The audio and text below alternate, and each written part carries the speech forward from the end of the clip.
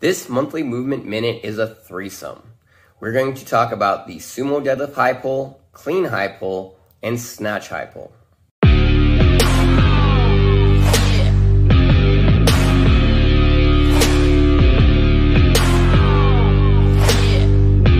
All three involve an explosive hip opening followed by a powerful shrug. The goal is to have the bar travel in as straight and vertical manner as possible. This will create power, efficiency, and consistency in both the full clean and full snatch. In none of the lifts should the biceps become engaged.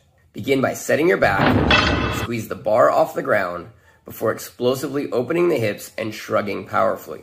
Your arms remain loose, becoming nothing more than ropes that connect your body to the bar.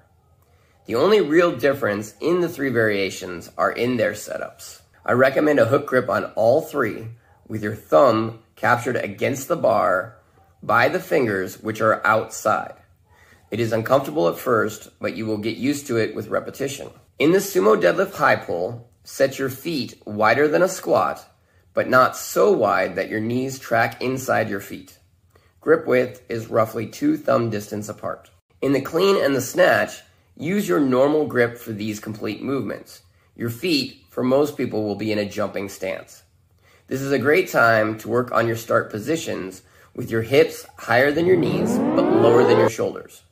There is room for individual variation, but 99% of people will start between these margins. The margins between the shoulders and the knees are brought closer together in the snatch as your chest gets closer to the ground to facilitate the wider grip. When doing multiple touch and go reps, there is a tendency to collapse at the bottom, rounding the back and placing your body at risk.